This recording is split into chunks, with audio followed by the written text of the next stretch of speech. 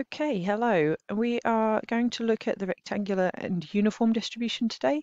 And I first up need to apologize for the quality of my voice as I've not been well for a little bit, but I have put this off for as long as I can. I now need to just go ahead and do it, but you might get a few voice cracks from me.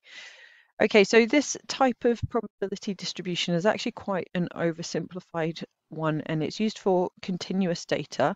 In real situations, it's actually pretty unuseful um, because it is so simple. But when we've got limited information, it might be something that you can use.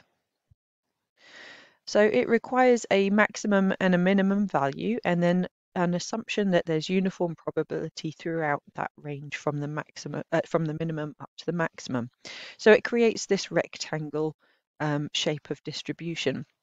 Now, since the area under our distributions always gives our probability, then that total area has to make 1. Now, for it to be 1, the height of it must be 1 divided by the base there, b minus a. So we get 1 over b minus a.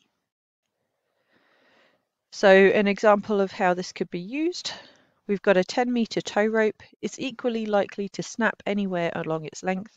Find the probability that it snaps somewhere in the middle 2 meters. So here's our picture. We've got a length from 0 up to 10. The middle 2 meters would be from 4 to 6, so we find the area of that space there. Now, if the base is 10, then the height must be 1/10, so that the full rectangle makes 1. So then the probability that x is between 4 and 6 will be the length of that base times the height, so that is 2. Here we've got one that doesn't start at 0, so at a bus stop, the buses are equally likely to arrive between 1 and 5 minutes after the previous bus. When arriving at the bus stop, what is the likelihood you would need to wait at least 2 minutes? So if it's going from 1 to 5, that's a base of 4, so our height will be 1/4. And then the probability that x is greater than or equal to 2, we've got this 2 upwards, so it'll be between 2 and 5. So the base there is 3. 3 times 1/4 makes 0.75.